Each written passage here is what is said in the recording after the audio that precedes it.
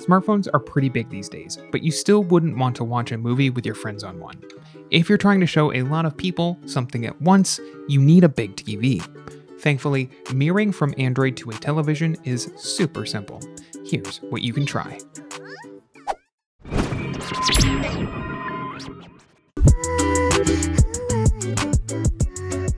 Depending on your phone manufacturer, your phone might actually have a solution baked into its version of Android.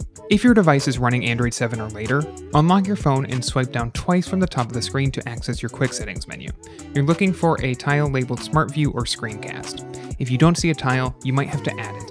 If you're on the latest version of Android, you can add and access additional quick settings tiles by tapping the Edit button, then dragging and dropping your selection.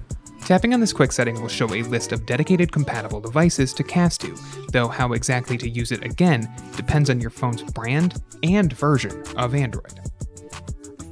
If your phone doesn't have a solution built in, or if you can't figure it out, the universal solution for any device running Android 7 or later is to use the Google Home app with a Chromecast. Even if you don't have a Chromecast dongle set up on your TV, most newer Android TVs, as well as some TVs from manufacturers like Vizio, have one built in.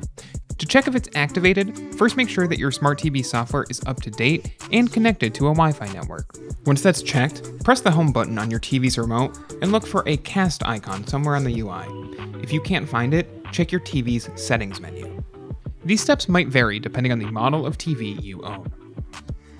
Now that that's set up, just download the Google Home app via the link in the description below and set it up.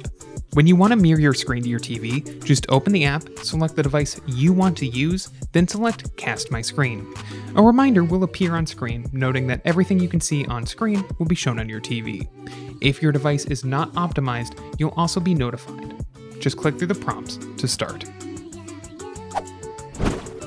If you liked this guide, make sure you subscribe for all sorts of videos covering Android and other technology. And don't forget to check out one of these videos we think you might enjoy.